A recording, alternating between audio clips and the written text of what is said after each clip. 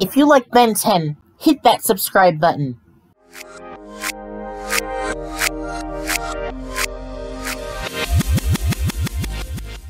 Hello my brothers and sisters by God, this is your brother in Christ, Abstractionistal, here with another video. And in this video, I'm talking so fast, but in this video I'm going to show you guys how I drew Omni-Naut Slapback for the Ben 10 Reboot Season 5. This is just a fan-made alien, but I really worked really hard on this, and I drew this all by hand, so I'm showing you guys how I did this.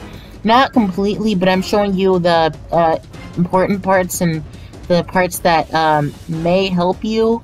But yeah, as you can see, I'm starting out. I started out with the part that I already draw. I basically looked at Slapback and Omni-Kick Slapback and saw what I could try to do. I had this pose in mind before I even started drawing, and I knew I wanted him to be in this kind of pose with his arms raised up and his left leg back, his right leg like up out there. I just wasn't sure exactly how I wanted him to look. I struggled with the arms, as you can tell. Yeah, it looks really trash right now. Don't worry, it gets better though. But yeah, anyways, the program I'm using is, I'm using Krita, and I learned how to do this from an artist on DeviantArt, who is also, he also has a YouTube channel. I learned how to do this from him, and he's well, I kind of learned how to do this from him. He's called Codex 47K, something like that. And he basically told me how he makes his art, and he does his art completely on computer. And I was like, dang, dude, these are amazing. How do you do this? So he linked me all his tutorials and everything. He showed me what he told me about what he did and stuff like that. He answered all my questions, and he was really helpful. When I actually got to starting it, I was like, aw, man, you see how much I'm struggling right now? Like, when I started doing this, I was like, oh man, I don't know if I can really do this. I don't want to give up, though. I already told a bunch of people I'm going to be drawing Omni-Naut Slapback, so I can't give up. So then I contacted Nexus, Nexus Prime, the YouTuber. He has a YouTube channel of his own, and he also makes Omni-Naut armor, fan arts. And I contacted him. He told me about how he makes his art, and I was mind blown. And I'm not even going to tell you guys how he does it. I'm not going to give away his secrets, but he uses a program that's not even meant for arts, and somehow makes better art. Like, the program he uses is worse than Microsoft Paint, but somehow he manages to make art that looks so good. And I was like, okay, if he can do this, then what's stopping me from doing something this similar? So Nexus gave me a few tips, and they really did help out a lot. They gave me the confidence I needed, not only his tips, but also the fact that he somehow managed to create some of the greatest fan art I've ever seen for Omni-Naut armor. Like, the only one who could do better is probably Xander. Like, all the other fan art that I've seen is just, like, not even comparable with Nexus's. So, and Codex 47K. So, I was like, okay, if Nexus can create something so good, then so can I. So, Nexus, I followed his tips, I followed Codex's tips, and I made something amazing, and I really am happy with how it turned out. As you can see, I'm starting with the legs. I made the legs too thick, so I'm thinning them out in this part of the video. And you can see it actually starts to look kind of good. Oh, and you probably noticed before that I was tracing Slapback's arms. That's because his arms were really difficult for me. The only part that I didn't trace was the circular shoulders. I didn't trace those. I actually didn't like how the shoulders were looking before, but I made them circular, and then I traced the arms. The bicep and the other one, I forgot what it's called. You see me playing with the colors. I came up with the design myself. I wasn't really sure how I wanted the design to look, but I just kind of played with it, looked how it was, and I liked how this looked.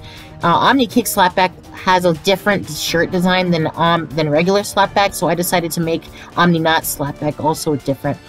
Here I'm adding a glow effect to the green parts of the Omni-Naut feet, and I did that by making a new layer, adding a Gaussian blur of about 50%, and that did that. Now I'm adding wings. I just kind of made those from scratch on a different layer, and then I combined the layers.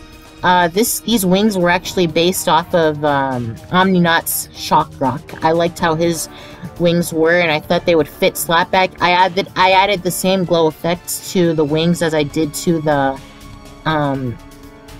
feet.